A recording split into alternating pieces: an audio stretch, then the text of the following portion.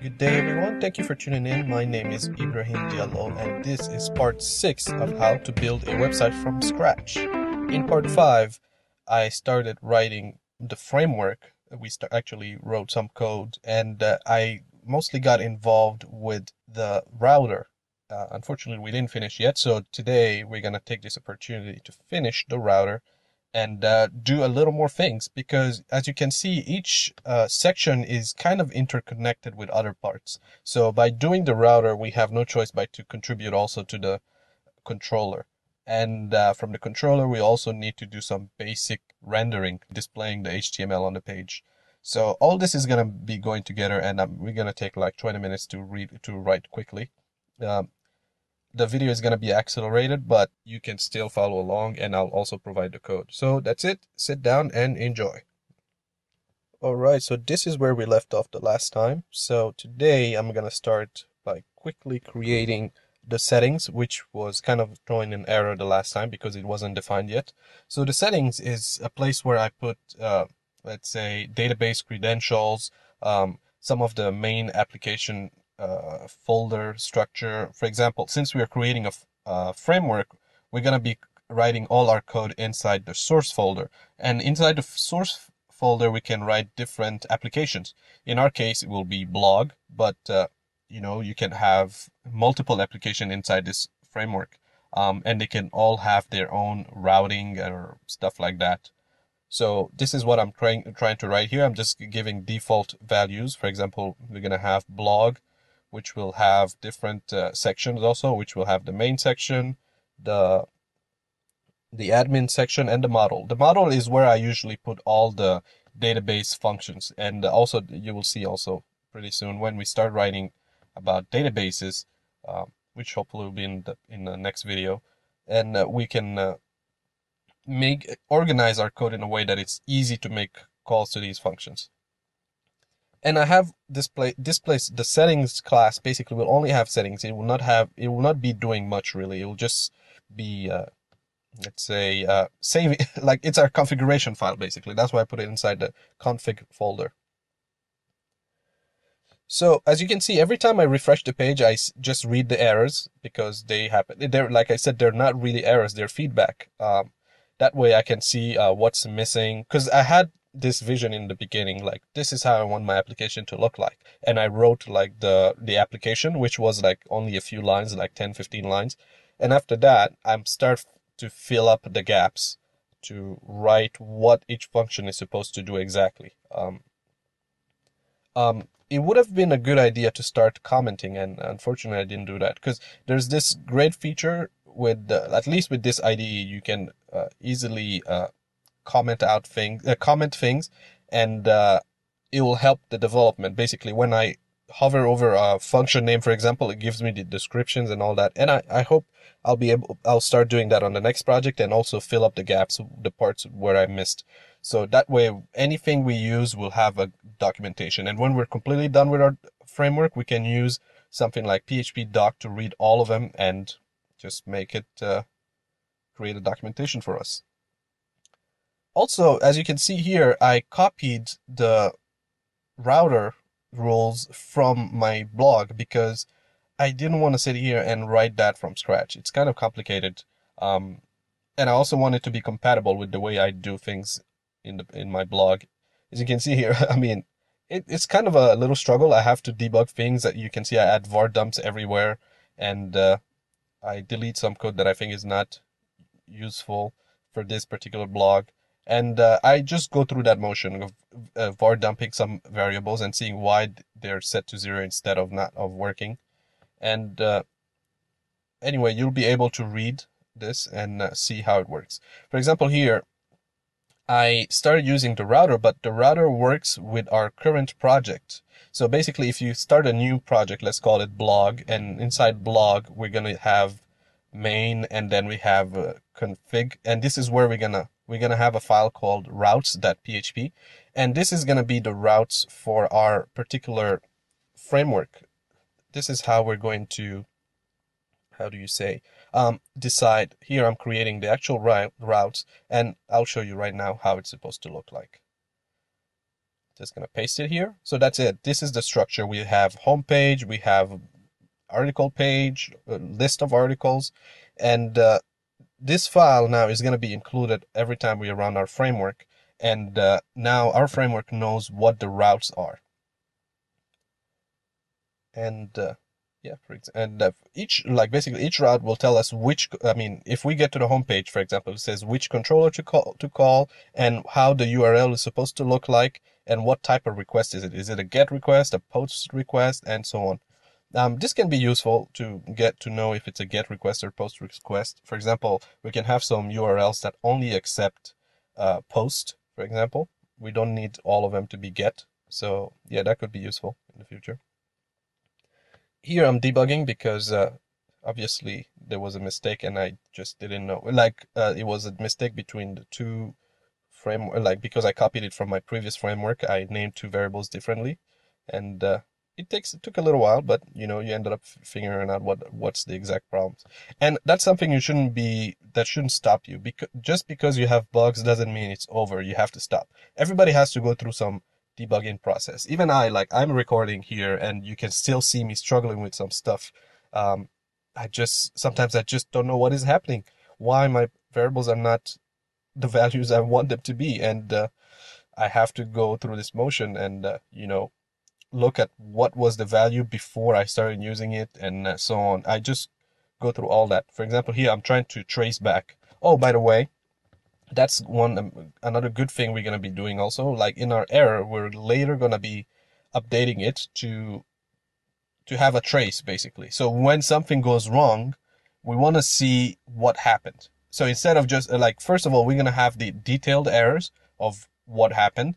And also we're going to have something to give us the line numbers, which functions were called and all that. And that's provided for free on with PHP. We just call the exception class and just show the trace. That's going to come on probably in the next section also, where I'm going to update it. Anyway, finally I managed to debug it to see where the problem was exactly. And yeah, sometimes it's that easy. I just put a not empty instead of empty. Yeah, a lot of times my bugs are single character, or it's a single character but it changes the logic.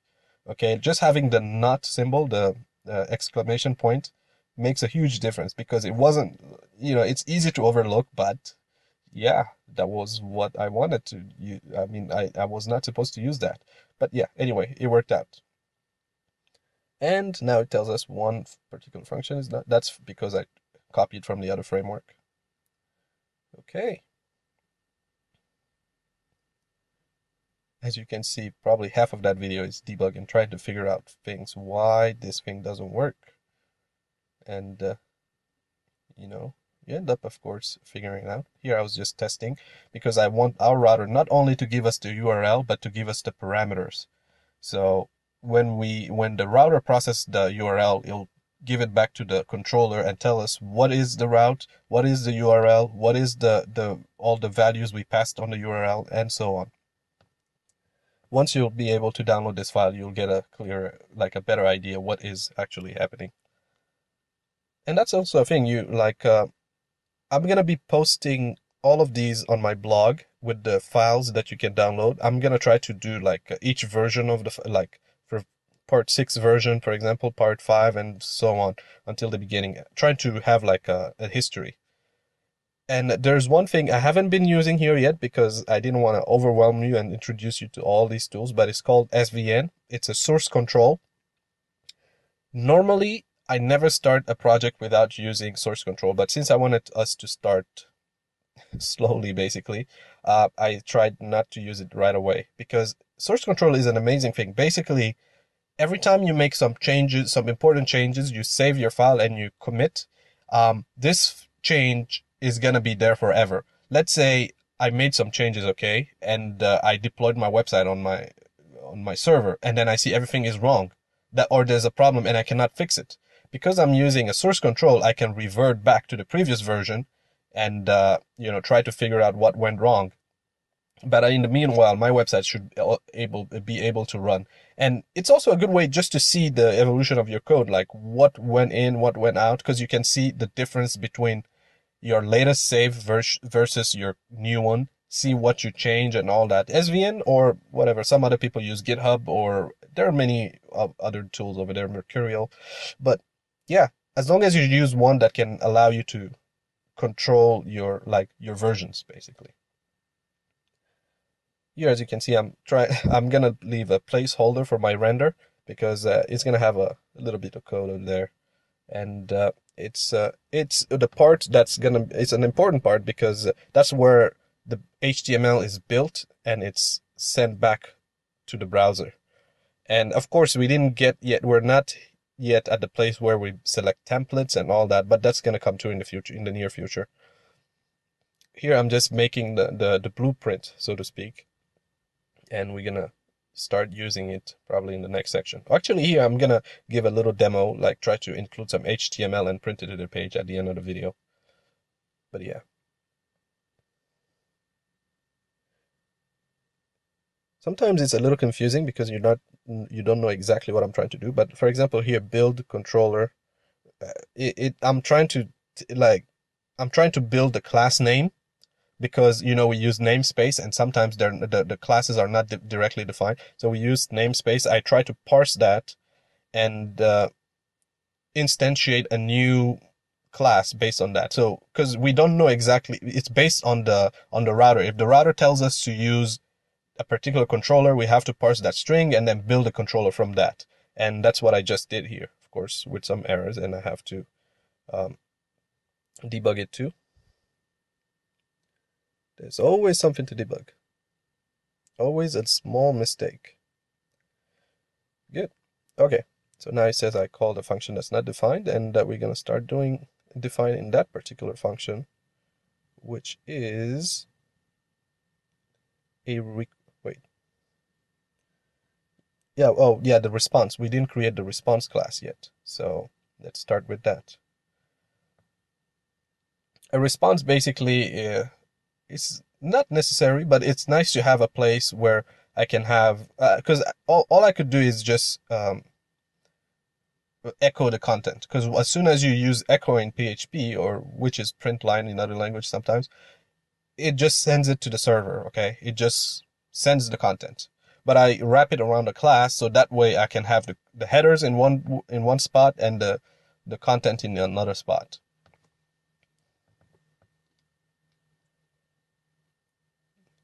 Yeah, I'm just gonna initialize it here, just put a few default values, and that's it really.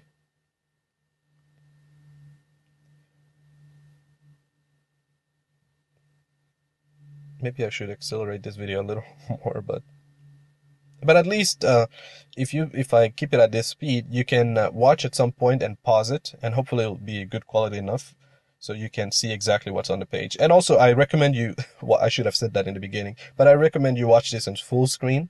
This way, at least, you can see everything, every single thing that's happening. Because here, in a smaller screen, you might see some text that's blurred or something like that. So might as well put it full screen and be able to read and pause it and so on. Yeah, here I just want, it's just a way to print the headers, because throughout the years I've found that like my first way of doing it was buggy, so I had to change it. Anyway, so as you can see, when I refresh the page, there's nothing on the page now. And you see I also added that. So what this means is our application is kind of ready, because we managed to print something on a page. And I'm not talking about debugging stuff, but we managed to send some content. And I think this could be a good time to start building the application controller in the source.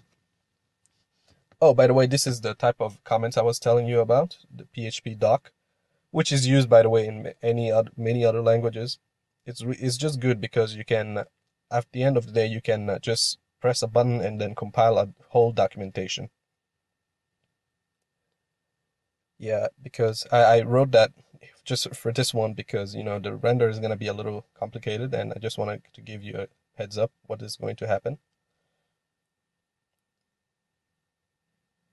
And again, these are not errors. That's feedback.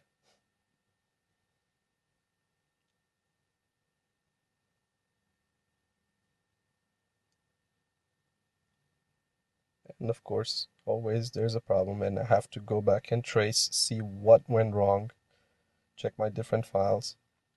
I should have started directly with writing that error class, because it would have given me much more details right from the beginning. Unfortunately, I decided to go this route, and now I have to do it the hard way. But we're almost there. We're almost there. Just a few problems here and there. You see, I've solved that problem already. Oh no, yeah, yeah. Again, from copying and pasting. That's something to think about. A lot of times, I mean, at least here it's my code, but a lot of times people copy stuff from Stack Overflow and just paste it on their website, and it's not gonna match exactly the way you want. I'm not nothing against copy and pasting, but it's a good idea to actually analyze, try to understand what is happening. Because someone can easily just give you some bogus code or something, or hack your website like that. And at least Stack Overflow is a trustworthy website. But if you take code from other websites, they can easily just give you something stupid, and you're gonna run it and probably, I don't know, delete important files from your computer or just give them access to your site. So yeah, always be careful with that. When you copy and paste code, always try to um, read it at least, try to figure out what it is doing, which I didn't do in my case. But anyway, it's my own code, so I trust myself. I think I can trust myself. Maybe.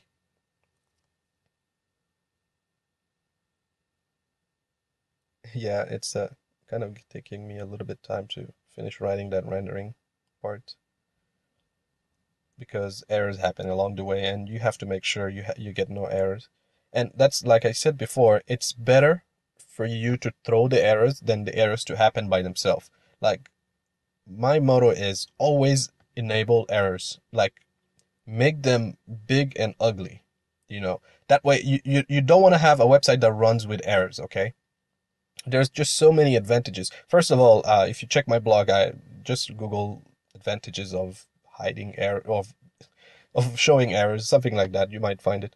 Not only it will help you see where the errors are, but there's also some performance benefits in there, because when you have an error and you just mask it, you're you're basically generating that error, and you're just at the moment where it's supposed to print on a page. PHP checks the settings. Should I show the errors? Yes or no? And then if it's no, it doesn't. But it did all the processing of the error already. So might as well just show them and see where they are, then fix them right away. Also, it helps your error log to be clean. That's an important part, because, for example, at one website I used to work on, because there was like thousands and thousands of errors every minute, there was no way you could find the exact error you're looking for. And some of them are just warnings.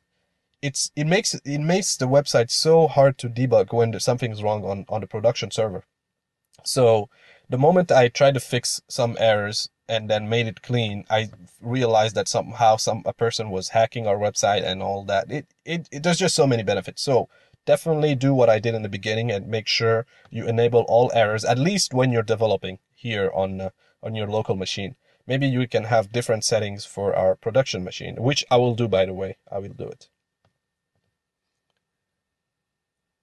Anyway, I think the render is done. Well, once I'm gonna remove those debugging code. Again, another exclamation point. That kind of gave me a hard time. Here I'm just gonna create a default controller.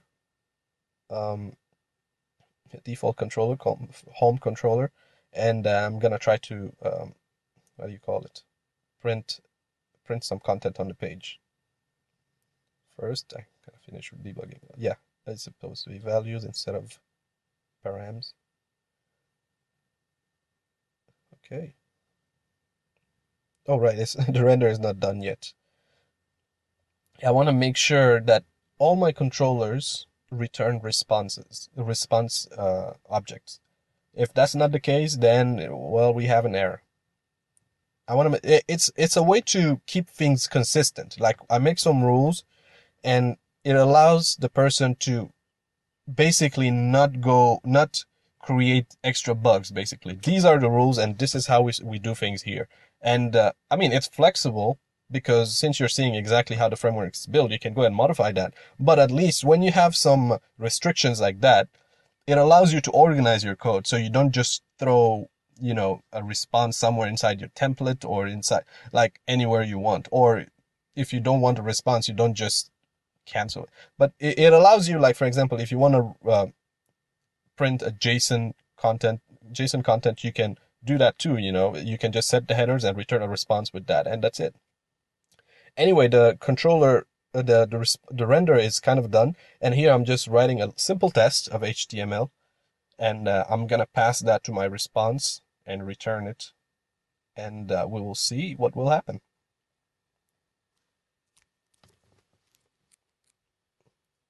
Just some sample text that I'm trying to write on the fly,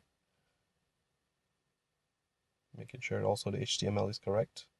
Window is not nicely indented. Also add a title, that'll be nice. And there you go. We added content, we added something on the controller, and we got a response. Well, that's it for today. We created a response and a route. We created the router, finished writing the router, built some of the controller part, created a response, and the basic of our framework is there. If we just leave it to this point, we can use our framework the same way we had our previous PHP codes that we wrote, but it will be more organized. At least we know where each file is, basically. But of course, on the next video, we're going to add a little more, make this a little more flexible. We're going to start adding templates, for example. This will allow us, for example, inside our controller, we can decide, for example, if the person is on the homepage, we can decide which template to use here, and how to use it if we have some other sub-templates to make things consistent. For example, we'll have one that will define the overall look of the website, and that'll just be like index, and then we'll have a header, a footer, and so on, and probably we'll have like an article or homepage, and yeah, it's gonna look good, basically. All right, that's it for today. Thank you for watching. Again, don't forget to subscribe. Subscribe so you can see new videos from me and learn more about building a website from scratch. And you might not see the end right now, but we're going to be able to build something like, let's say something like WordPress. It's going to be huge enough to compete. Well, yeah. We're going to have an admin. We're going to have the whole website. It's just going to be fantastic once it's done. But for now, we will keep on coding. Thank you for watching. Don't forget to give a thumbs up if you like it, and you will see me next time. All right.